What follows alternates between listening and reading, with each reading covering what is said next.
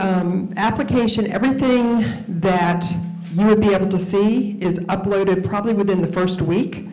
So as soon as we get an application, we put it in. The only caveat I have to say is that any changes, additional, for instance, we may look at an application and say, okay, you need this waiver, that waiver, this waiver, and then we start looking at it a little further, and we make them come in and request additional waivers or modify something. That may not get uploaded as quickly, but when we get in our applications, we are putting them into the system within the first week. That's for our planner's sake and also for staff's sake. We have to be able to look at the applications that came in, and we have to be able to, you know, from management standpoint, we have to be able to look at what is being applied for, what our staff is working on. So that's why it's in there that quickly. So, and it's available to the public.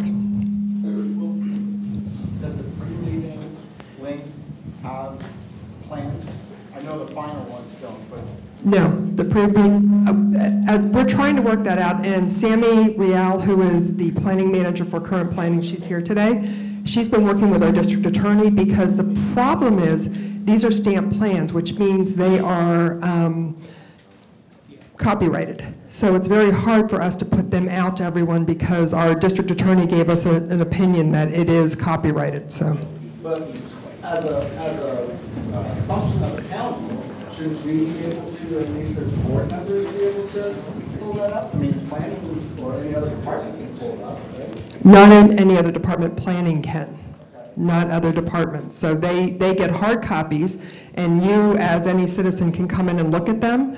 But it's very hard at this point, the way our system is, for us to give you access to that because you would be going behind a firewall that's very protected. So that's the big issue. Can we have the planners then bring copies? Because if you mentioned, you know, part of the big problem in that, a lot of times these applicants are not bringing their plans, even though they're supposed to be told to do that. It's very hard for us to have the planners consistently bring, there's two problems we have here. One, we have Enterprise or Spring Valley that may have 20 or 30 plans coming in, so that to be able to keep track of them, to bring in the files, we have to, from a open and accessible type stance, we have to be able to have them at the county. So it's very hard to require that they bring them in. The other thing to keep in mind is the planners are not there to present the plans. The planners are there to answer any questions that may come up. It is the applicants, they are required, they are told over and over again, all of the paperwork they've been given shows that they have to bring in the plans. It would be in the town board or the CAC's best interest if they forget the plans, then hold it. You know, they just have to hold it. It's not, you know, it's, how can I put this? We work hard to accept the application, get through, do everything.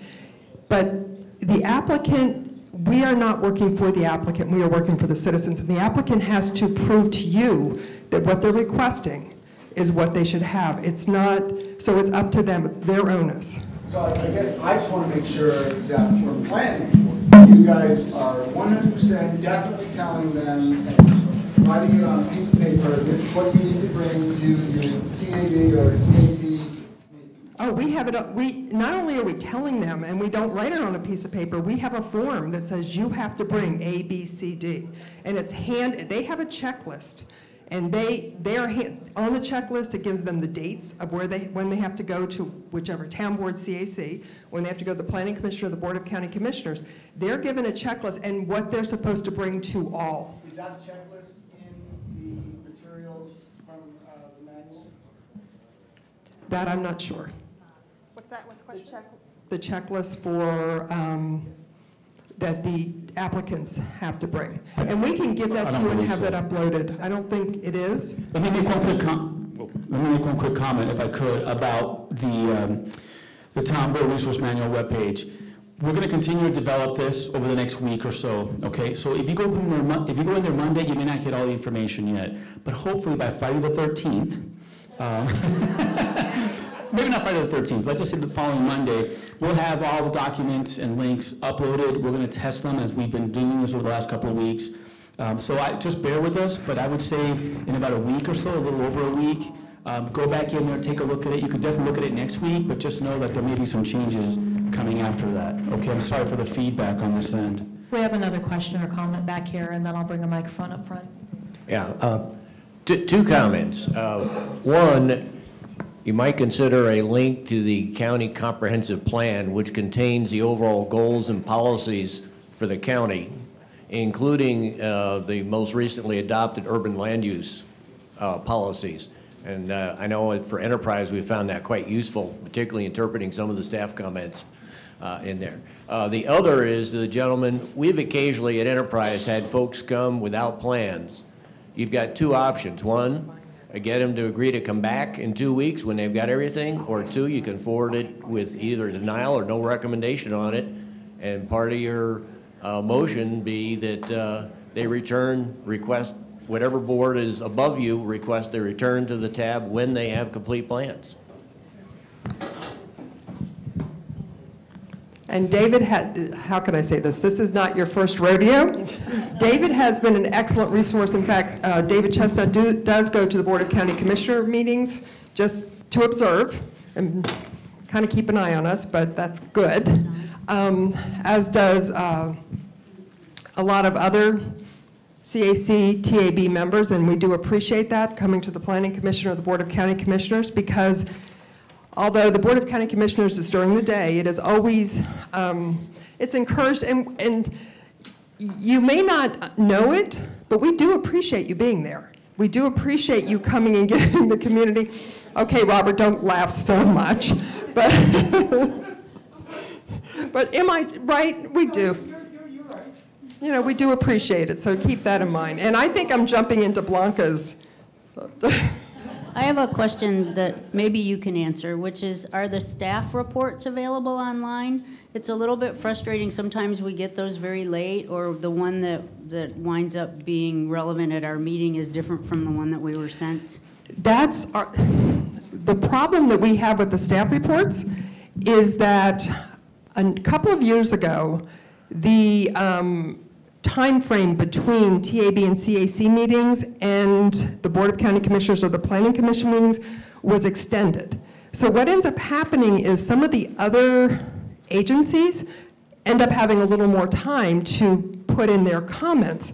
So you get a staff report that is an initial draft, but then you've got 2 weeks that things may happen, or we may get another plans and that sort of thing. So we hope that what you get is as close to what's going to be put in the agenda for the board or for the Planning Commission, but I can't guarantee that because a lot can happen in that extended time frame between your review and the actual public hearing. So if you posted them online, then we would be able to see We don't post online the drafts. And again, what you're going to see is the final, and that's going to be with the Planning Commissioner, the Board of County Commissioners, the week before the meeting. And I do apologize for that, but it's just a matter of the process. We can't, the way our system works, we are in it's a very old system that makes the agenda sheets. So in order to keep posting them and putting them online, we have to re-merge them, and then we have to take them to someplace. It would, well, actually with our new system, we might be able to, it may be real time, but again, I can't guarantee, I just know our system now, and I'm not guaranteeing any system in the future. Is that a good way to put it? So now that I've completely taken over this, okay, so I'm Nancy Amundsen. I'm the Director of Comprehensive Planning for Clark County. I've been the Director of Comprehensive Planning since 2010. Just so you know, I'm not from around here. I came to Southern Nevada in 2006, and from Maryland and then to Florida and then to here. I actually love Southern Nevada. I don't think I'll ever want to leave. The resources here are just wonderful. It's a great place to live. And I do care about this community, and sometimes you may not think so. Some people may argue it with me, but I always have your back. I really do appreciate everything you do. I don't mind getting yelled at. I will not believe that, like the little video clip, I'm going to probably be more like her than like the gentleman in the uniforms. In the back, if she would stand up, is Sammy Rial. She is our planning manager. She's our division chief for current planning. That is the division that deals with your day-to-day operations. That's one that deals with all of the applications that are coming through. She deals with the problems. She deals with the solutions. So Sammy is a great resource, and she will do anything she can to help you. I'm talking for you, Sammy, but she will. She will. She's wonderful. She's been with us for a year and a half. She came from San Diego County, actually working for one of your new town board members' brother. So we're all one big happy family here in Southern Nevada. So just a little about comprehensive planning. We are not just current planning, and we need you to be involved in not just current planning. So the first two are the easy ones, the advanced planning. That's our future planning. Commissioner Sisolak calls that the future planners. They're the ones that deal with the land use plans, the land use plan updates, the yearly updates. We have right now, I believe, Brian Laughlin's kicked off last month.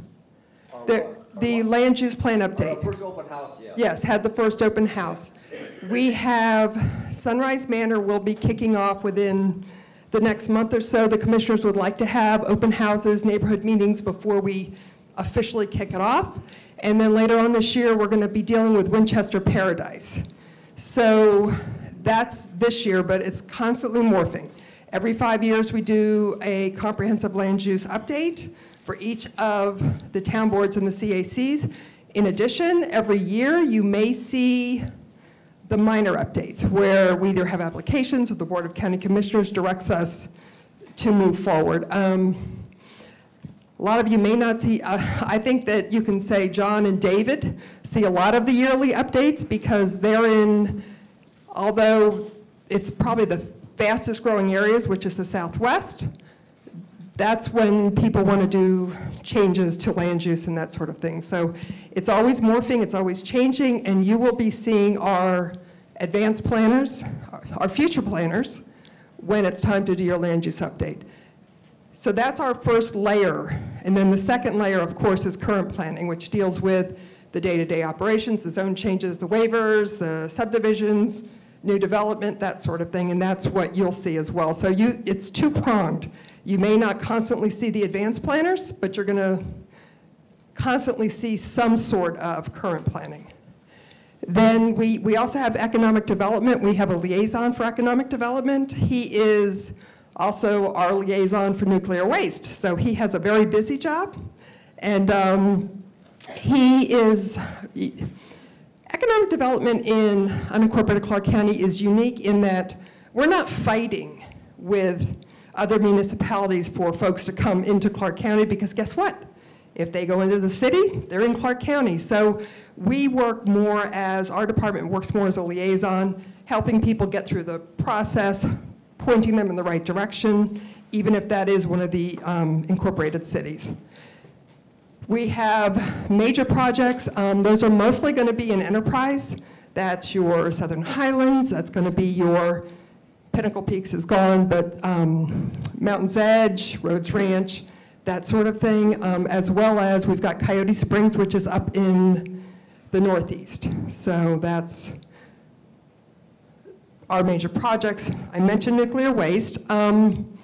We also have the Office of Sustainability, which is it's our advanced planning, working with our current planners, trying to find ways to make things more sustainable. Right now, we're also working on the Maryland Parkway Corridor, which is, we're looking to create an overlay that makes it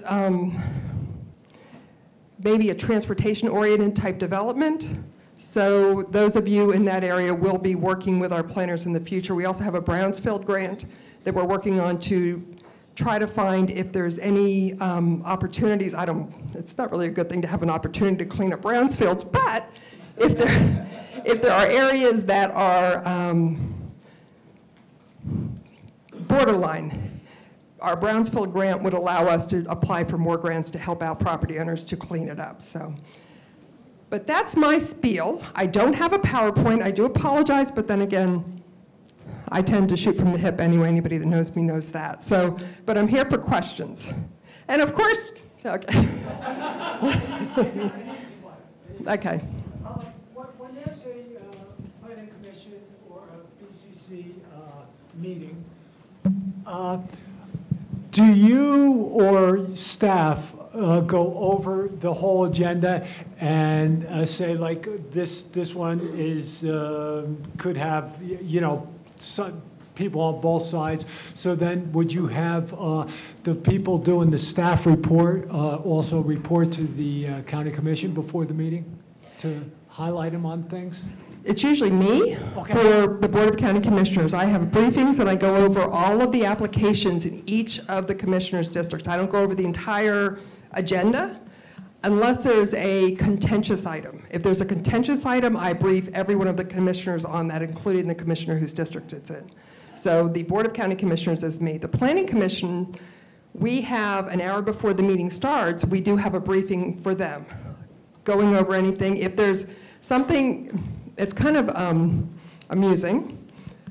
The Planning Commissioners know if I show up that there's going to be some contentious item on the agenda because I'm just there to protect my staff and them, and not that I think that the audience is going to be, if there's hard questions, I want to be the one to be able to answer them, if that's a good way to put it. And please, thank you to most of your staff, Dionisio, Phil, Bob, Mr. O'Neill, Jared, if he's still there, I haven't spoken to him in a while.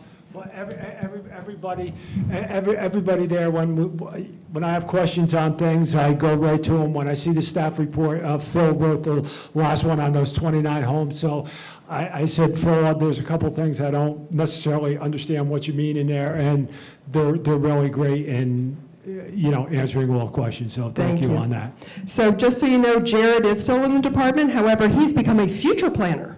So he's dealing with our Maryland Parkway overlay. He's also dealing with, just so you know, we work very closely with RTC. We're working on the pedestrian and bicycle plan, the study. I see that Teresa Teresa and I know each other, not through planning, but because we walk our dogs in the morning at the same time over out at Lone Mountain. So I guess, I don't know if that's a conflict or not. I'm not sure. The dogs like each other, or at least they don't dislike each other. That's about the best way to put it, so when it comes to dogs. Anyone else? Yes, ma'am.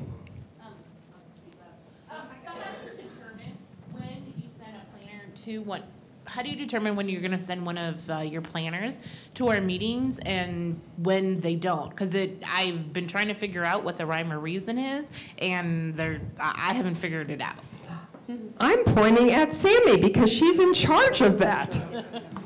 And from my perspective, I would like planners to go whenever there's going to be something that's going to be technical, or there's some meetings they always go to. They always go to Enterprise. They always go to Spring Valley. We have someone at Laughlin all the time, mainly because those are the areas that get slammed. So it's probably the best way to put it. So, but I'll let Sammy talk. So the planners are generally assigned as on a rotational basis. We have the planners at the beginning of the year. We have the town board calendar, and we just say these planners are going on these dates. We have a number of planners that have, we'll say, a week off. So again, they don't have to go for every town board. They may have 1 or 2 weeks off in between the rotation schedules. But in reality, there really is no rhyme or reason. We try to make sure that the planners get out to all the town boards. As Nancy just said, when we do have some contentious items or maybe some complicated projects, we might switch around a town board member so they can go and speak on their item and be there to support that item, because the other staff member may not be as versed as the staff person who talked with the applicant, worked with the applicant, has been talking to, the involved neighbors and anybody else who has been interested on the project. And in some cases, if we have complicated projects that are what we call outside the valley, then we may send a planner out there as well. But for the most part, we only have a limited number of planners, so we can go to, only a limited number of town boards in any given week, but we try to keep them within the valley with the exceptions, as I just said. And what you will see, I want to follow up on that. What you will see planners, generally advanced planners, or we have some code writers that are under Sammy, so she may go. If we have code updates, the sign code, for instance, we went to all of the town board CACs just to kind of give a brief update of what we were looking at and the changes that we were presenting to get some feedback. So, yes. If we have an issue that we think is going to be, I'm not sure we've ever seen a planner out at the Red Rock Advisory Council, but if we have an issue that we think is going to be contentious, could we request a planner to come? Absolutely, yes. Okay. Yes, John.